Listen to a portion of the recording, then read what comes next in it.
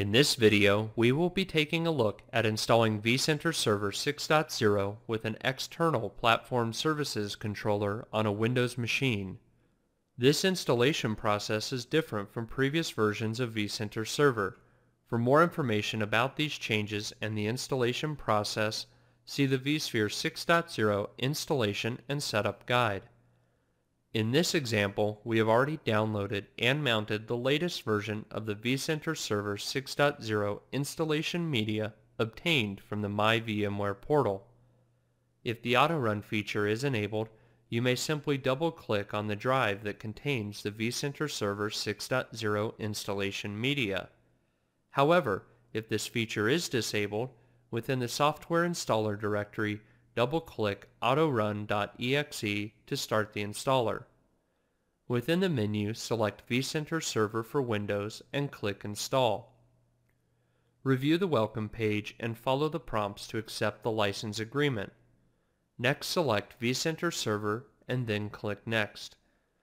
Enter the system network name, preferably a fully qualified domain name or FQDN.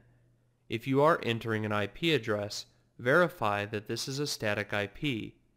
At this point, it is important to note that the system name specified cannot change, as this cannot be changed after deployment. If the system name does change, a reinstall of vCenter Server is required.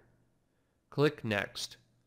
Now provide the system name and vCenter single sign-on password for the external Platform Services controller in which you are joining vCenter Server to.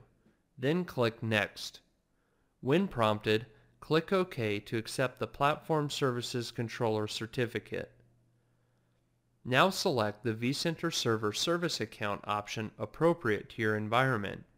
If you are using an external database that requires Windows Integrated Authentication, it is recommended to specify a user service account that has the appropriate permissions to access the external database. In this example, we will be using an external database and have selected the Use Windows Local System Account option as we are connecting to the database using SQL authentication. Click Next. Now select the database that you want to use for vCenter Server and enter the appropriate information. In this example, we have already created an external database connection called VC. Now click Next. For each component, accept the default port numbers.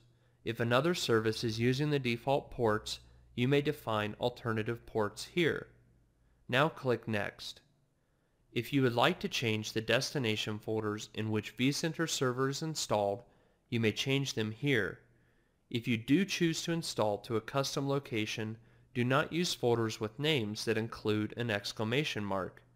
In this example, we are installing to the default location, so we will just click Next to continue. Finally, review the summary of the installation settings and click Install. The installation process may take a few minutes to complete while services are installed, configured, and started. In this example, we have shortened this process. Once the installation is complete, you will be given the option to launch the vSphere web client and log in to vCenter Server, or you may click Finish to exit the installer.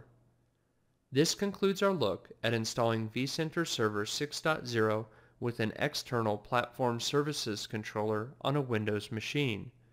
For further video tutorials, subscribe to our KBTV YouTube channel.